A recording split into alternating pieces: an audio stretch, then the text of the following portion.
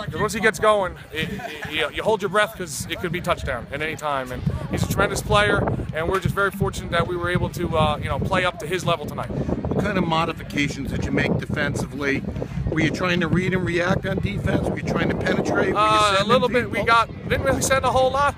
At the same time, we're not a huge defense, but we're a fast defense. So we try to move around a lot. I think that was key tonight. Try to keep them off.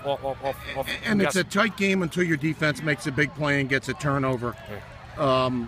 You got to have that kind of stuff. Yeah. No, to beat a team like Ocean, a play like that has to happen. You know, we've beaten teams like Mattawan before in the past that were tremendous, where we had a defensive score. Those things have to happen in order to beat a team like that. And so very fortunate, and hopefully we can keep this going.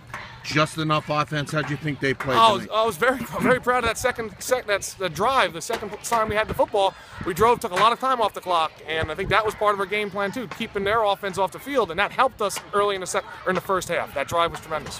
What about the play call for the back break and touch and that kind of the throw to Reardon? You had man coverage on the outside? We had man coverage. Man coverage on the outside. Sadiq's someone that we normally go to, but we also feel we have other guys, and Matt is definitely one of them. And Jack's been throwing the great ball, that fade ball. So we just did the same. Did you see something you wanted to try there?